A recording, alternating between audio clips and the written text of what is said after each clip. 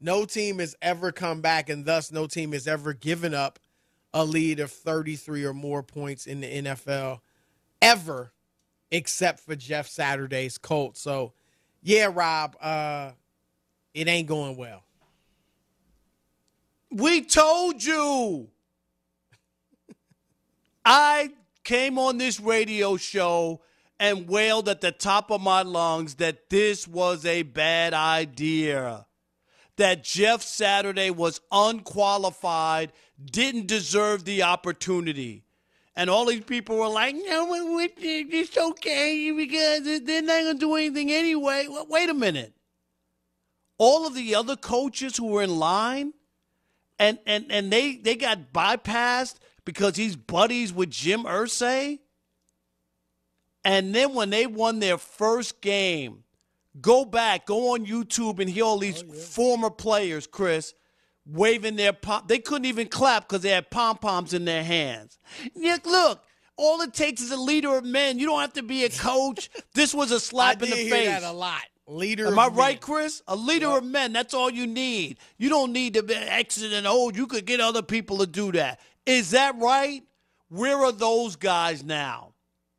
Pat McAfee chastising and ripping people after his friend and former teammate.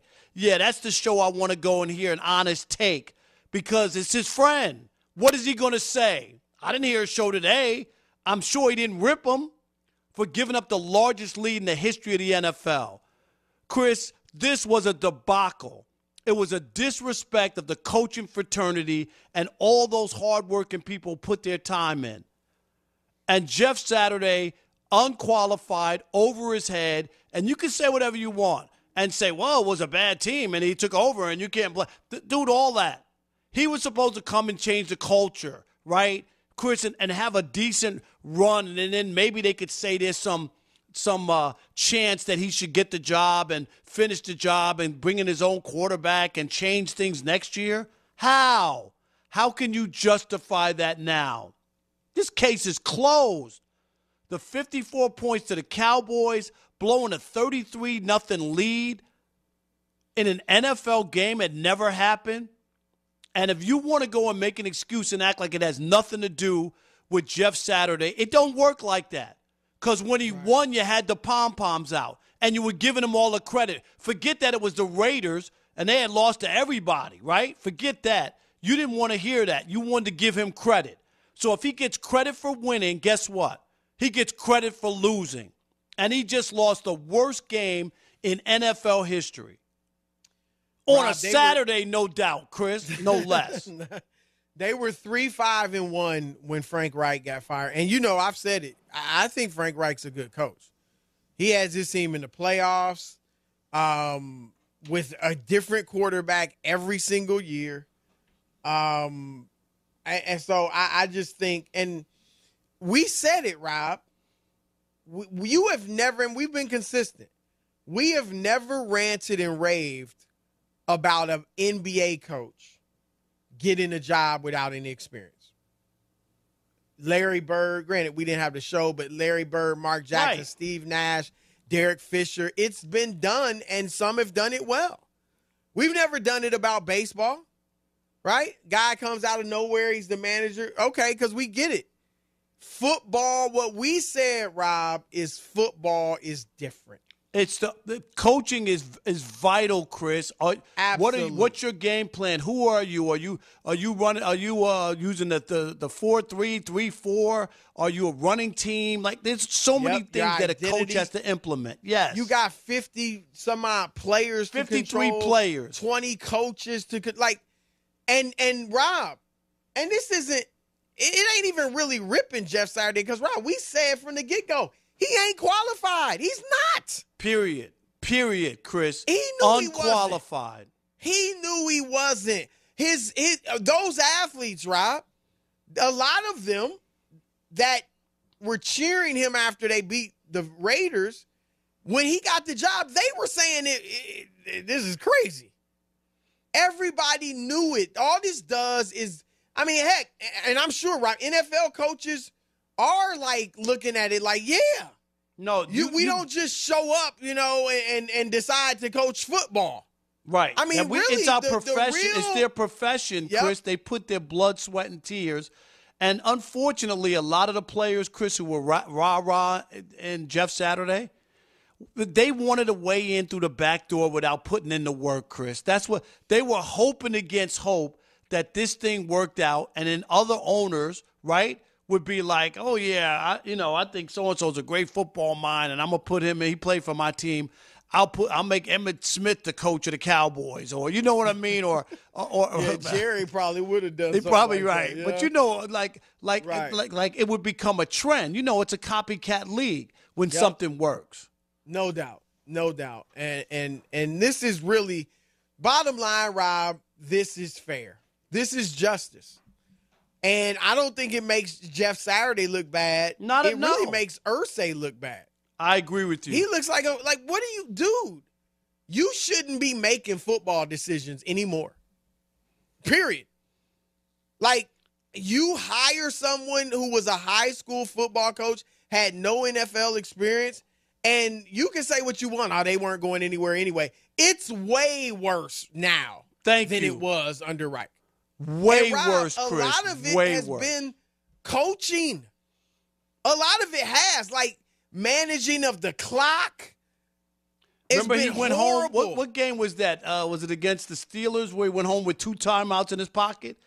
And the announcers And the announcers are saying, "Call timeout." Yep. What are they doing? Call timeout. Yep. This game, it was some horrible decisions made.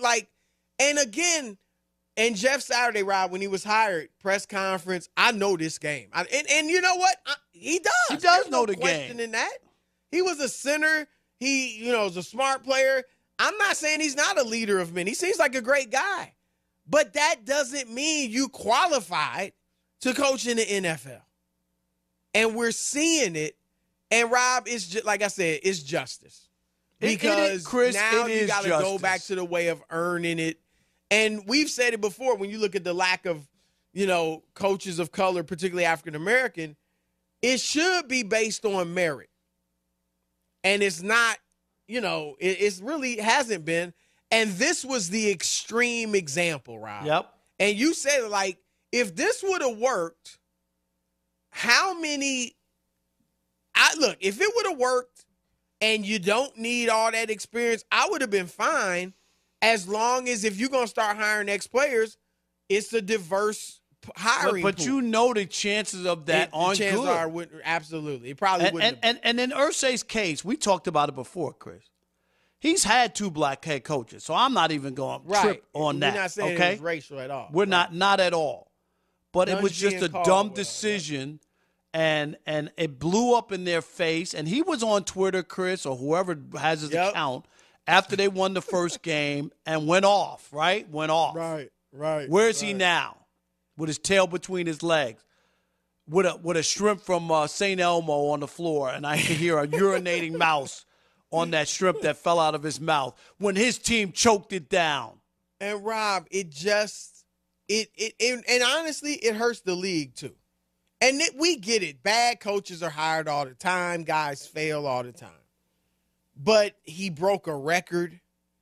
There have been a number of gaffes. Now, Nate Hackett has done it in Denver. So we're not just, but the bottom line is it makes it look like the league look bad. Like, oh, y'all just hiring anybody. It's a buddy system, right? Right. It is and bad, the owner Chris. you got an owner, a guy that owns a team that don't know what he's doing.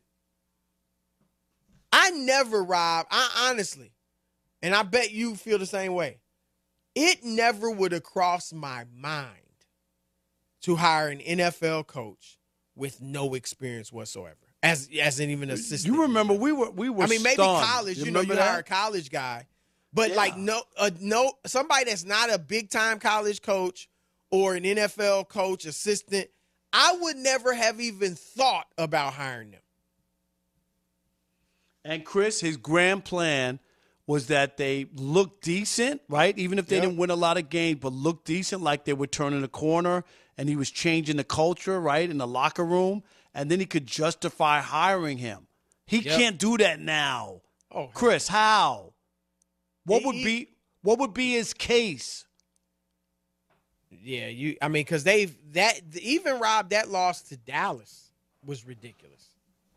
Remember that? It wasn't just that they got blown out. It was all the turnovers. They gave that blowout to Dallas. Remember, they were playing them tough. And they just started turning the ball over left and right.